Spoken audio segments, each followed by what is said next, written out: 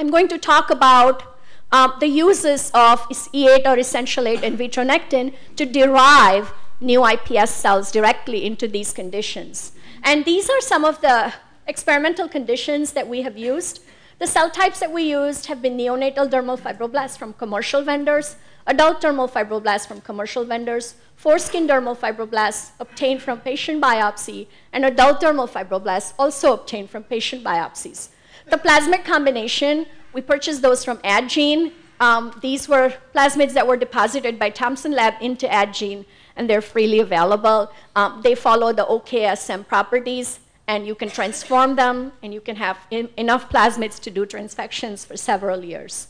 The reprogramming methods that we have tested are the AMAXA2 nucleofactor by Lonza. It comes preloaded with protocols. That's kind of the only negative thing about it. A BioRed gene pulsar 2 electroporator.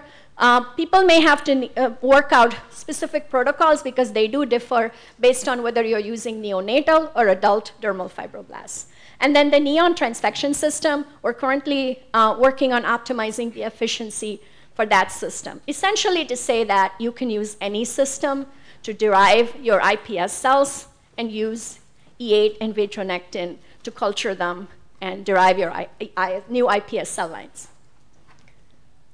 This is our derivation scheme. And I know it's a busy chart, but I just wanted to point out a few things. You can count the cells. We use about 1 million cells.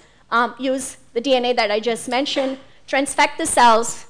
You can adjust the ratio of transfected cells depending on whether they're neonatal or adult into 6-well plates. Once you reach confluency, you start changing media, and then we do add sodium butyrate as a small molecule. Colonies appear between day 20 and 25.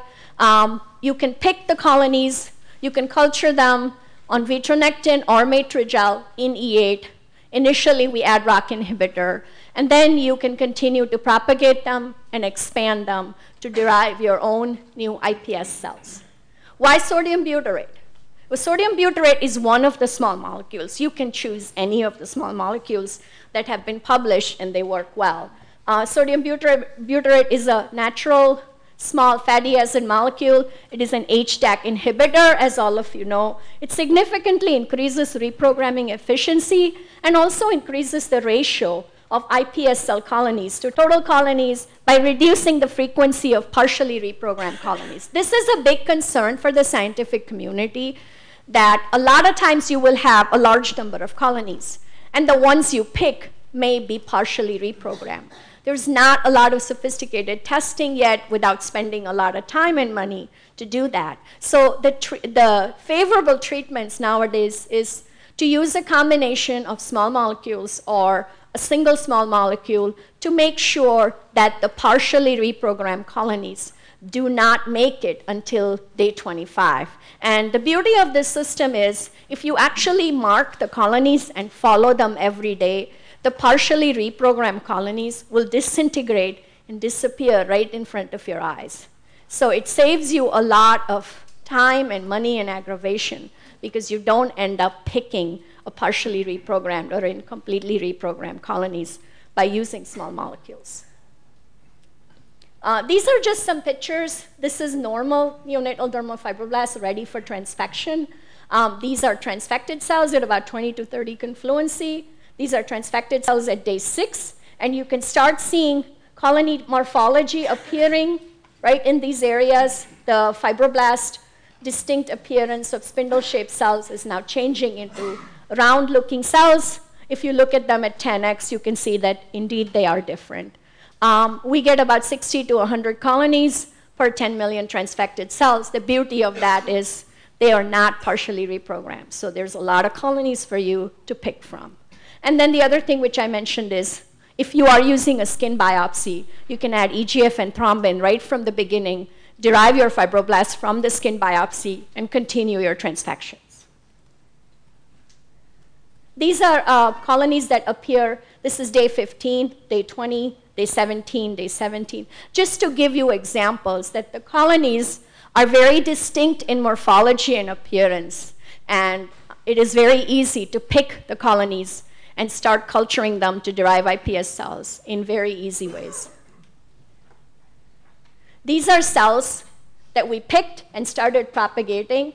And so at 2.5, this is how they look at day 2, day 3, and day 4. And as you can see, this is a very familiar picture to all of us who do stem cell research.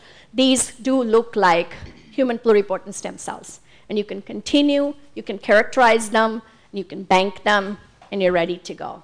One thing that we do is, while we are culturing them, we want to know whether they maintain the characteristics of pluripotency. So we actually use the AlkPhos live stain that Life Technology offers. It's a really quick and easy stain. You don't have to fix your cells, which is a very distinct advantage. The stain disseminates in 2 hours. So you can quickly check your colonies and move on. You don't have to dedicate plates that are fixed to do any kind of staining. And these are 2 colonies. They kind of have a funky shape, but you can tell that they are positive for AlkPhos.